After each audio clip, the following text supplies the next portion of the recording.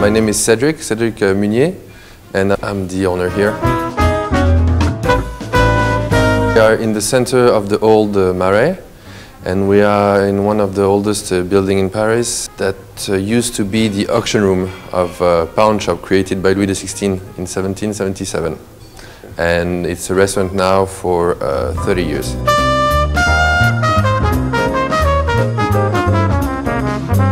So the restaurant is now open 7 days a week. The kitchen is open every day at lunch and every night at dinner. And in the afternoon we have the tea room, which is here, which is in the winter garden. As you can see, it's very lighted and there's a lot of plants. A huge choice of different teas from all over the world. And there's the Wi-Fi, there's magazines, and it's full in every afternoon with a lot of people that like this offer. We do private events after a fashion show, after a concert show, release of movies, release of new products for very fancy brands like Cartier, and on private demands as well, weddings or things like that. But we try not to make too many of them because we want to stay open for a large amount of regular clients.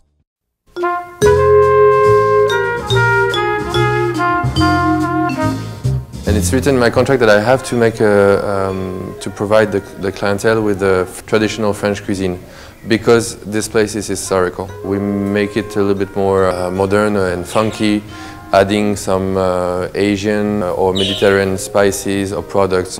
But the base is a traditional French cuisine.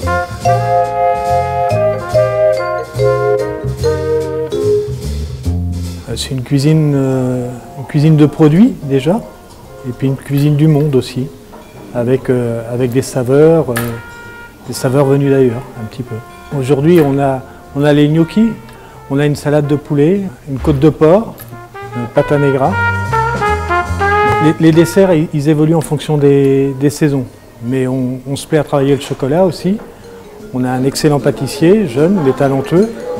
Et aujourd'hui, un des desserts phares de la maison, c'est la bombe au chocolat.